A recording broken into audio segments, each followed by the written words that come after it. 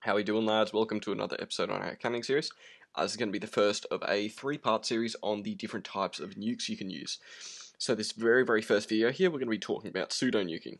This was the very first nuke that I started with, and for the most part, it is probably my favorite in terms of the damage that it does, just because it's an absolute pain to patch. So with that being said, we'll just hop straight into it. Now you'll notice with this cannon especially, with this sand comp here, this doesn't all go off at once. It takes a bit of time for that sand to start dropping. More specifically, oh Jesus, bit iffy today. More specifically, it'll take one redstone tick for each row to start dropping. So if we fire that, you can see there that we get that nice sand stack, but you could also see there that with our compressor, that's actually started dropping sand, and doesn't drop all at once, drops it in that order. Now, to prove that, we're going to use order of entities, where the first thing, say, to stack with our hammer is the very first thing to fall. So what we're actually going to do here is, to prove this, we're actually going to make this sand here set gravel.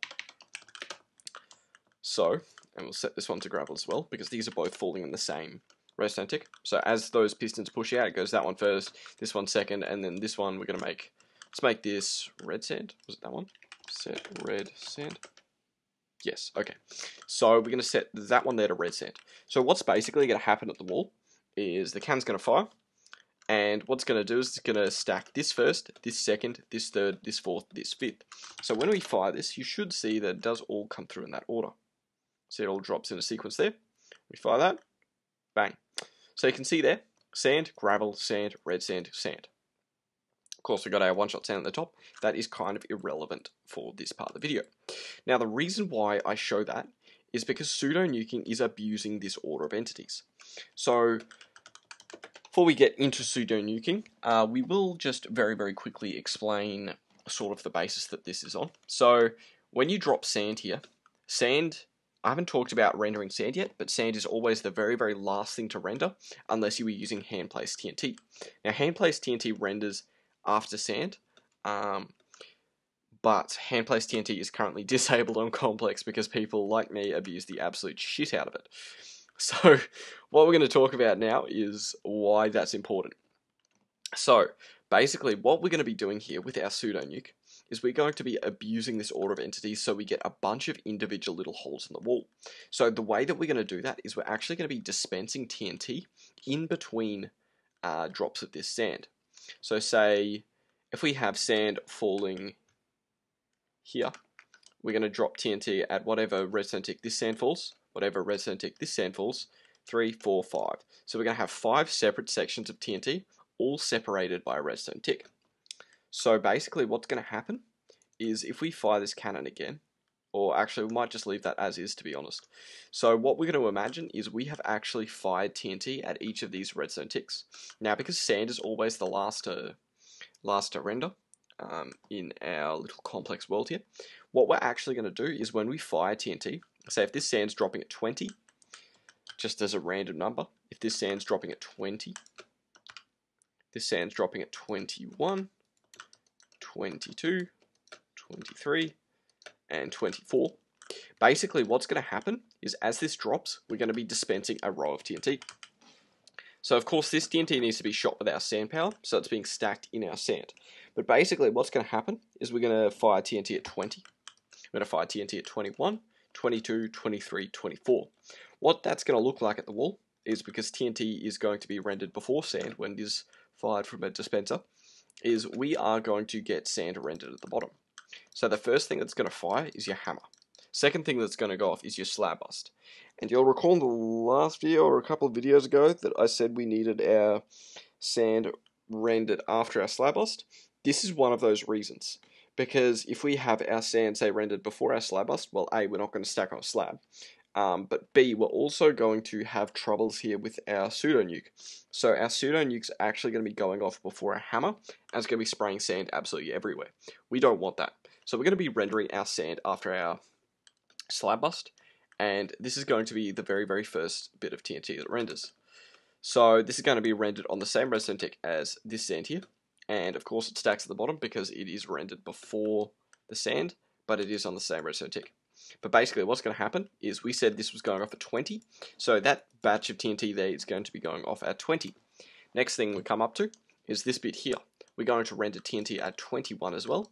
And we're going to get a nice little stack of about... It depends on the amount of TNT that you do have in your pseudo nuke, but it's going to end in this block here. So that block there, you're going to get however much TNT you have in your pseudo nuke in this block here.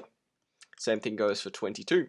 This block here, very, very bottom of the stack, you're going to get however much TNT you have rendered there.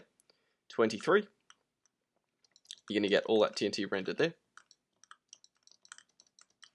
And of course, 24, you're going to get all this TNT rendered at the bottom here. So if you don't see already, I'll explain why this is such a fun nuke to use. This is an absolute pain to patch. Because it isn't one continuous hole, you can't just wall gen in the middle of it. You have a bunch of individual little holes through their walls that aren't connected by other holes. So you're going to get an absolute mess of holes through every single wall at differing Y heights that you can't just gen bucket patch. So that in most cases, if you're going to attempt someone with a pseudo nuke, often it's going to result in them just like full chunk busting all of these walls.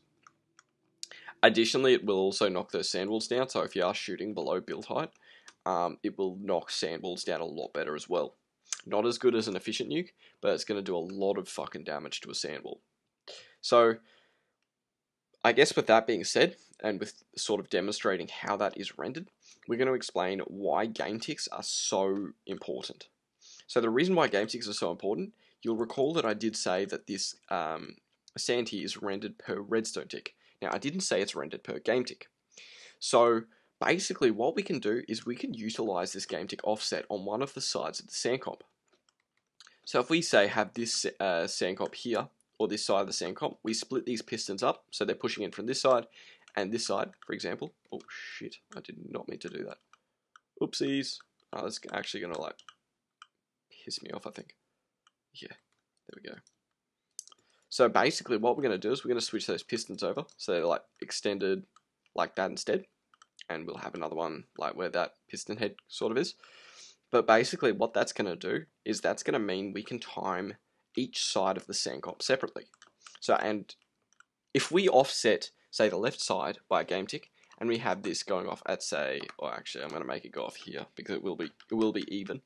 But basically what we're going to do is we're going to have that go off at 20.5, 21.5, 22.5, and so on. Everything on this side here is going to be offset by that game tick. So when I do say 20 on this side here, I do mean redstone ticks, I don't mean game ticks. So it's personal preference for me to count in redstone ticks instead of game ticks. So I'll always just have a 0.5 or just a whole number when I'm referring to something getting offset by a game tick. Hence why I have that 0.5 here. So if we have this side going off at 23.5 and then 24.5, what we're actually going to get on the wall is going to be quite different from what we have here. So say if we sort of have this same order here, but we'll have one side of the cannon, so we'll have the left side, the game tick side, rendered with, or just with red sand, and we'll have the other side rendered with normal sand. So the first thing that's going to fall is, because this side's getting priority, because this is a game tick before it's a game tick before your left hand side of the comp, so the right hand side's going to go first. And what we're going to do is we're going to imagine that this is all red sand. So what's going to happen is you're going to get on this wall here, you're going to get your 10 normal sand stacking first, because that's the side that's going to go off first. So 8, 9, 10. But now, because we have that offset by a game tick, we're actually going to get 10 red sand stacking now. 1, 2, 3, 4, 5, 6, 7, 8, 9, 10. 10, hope it's 10. And you'll see that because we actually have this subdivided by game ticks now, and half the comp is going off a game tick before the other half, we're going to get a pattern a lot more like this. And why this is so powerful is because you can have your pseudo nuke also offset by a game tick. So we just stack 3 up. So this is what it's going to look like at the wall. But basically what you're going to do now is you're going to offset half your pseudo also by a game tick. So instead of having TNT like that, we're going to have TNT at the bottom again. Standard little hole. But now what we're going to do is, because we have half of our pseudo nuke rendered or offset by a game tick, we're also going to get a hole at each pseudo nuke position every game tick as well. So we're actually going to be able to double the amount of holes we have on this wall by offsetting our comp and also by offsetting our pseudo nuke by 1 game tick. So I will get into a practical lesson with using a proper pseudo nuke on a later cannon, so I can show you how I personally like to wire it and set it up. But this is just going to be an explanatory video on how it works, and I guess how you can abuse these game ticks. So you can see here, by offsetting half our sand comp by a game tick, and offsetting half our pseudo nuke by a game tick, and actually lining those up, you will be able to double the amount of holes in this wall with your pseudo nuke by just having that offset in. So that's sort of pseudo nuking in a nutshell, I guess. I'll make a dedicated cannon that only uses a pseudo nuke in a later video, but I just wanted to get this out of the way here while I've got everyone's attention with game ticks. So in the next video, we'll be covering probably efficient nuking, and then the video after we'll be covering web bus nuking. So apart from that, I'll catch you all in the next video.